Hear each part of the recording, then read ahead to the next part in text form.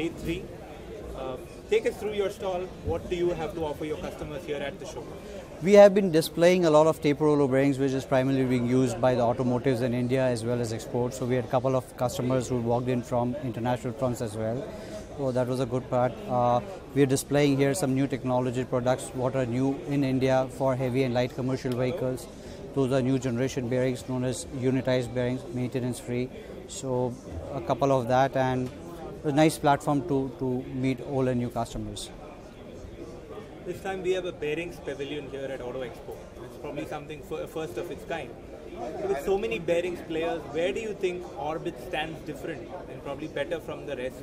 What is that you can offer customers which others may not be able to? We are actually offering a value for money product. So when as customer is saying, okay, we want bearings with X life, that's what we look for. A premium product, major contribution comes to export. So from Germany, where quality is on top front.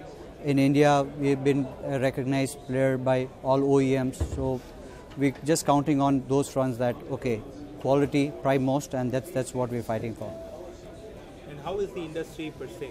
2015, we understand that some segments have kind of recovered, like the commercial vehicle space. How has the year been for Orbit? Yes, there has been a dramatic change, like the tractors have not been performing to the mark because of the low monsoons. Yes, the commercial vehicle segments have been playing a vital role, so we are placed equally in commercial and tractor industry. So we have lost some sales on the tractor fronts, but yes, helped us in the domestic commercial vehicle industry, and we have grown on exports. So overall, if you see the complete package, will be growing. We expect to grow by about 25-30% on 2016 as well. Okay, last one on 2016, the outlook looks bright. What can we expect from you during this year?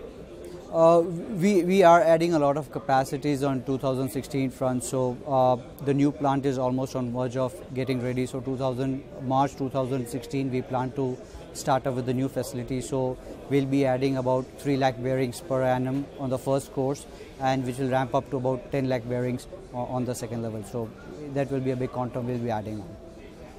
Thank you so much.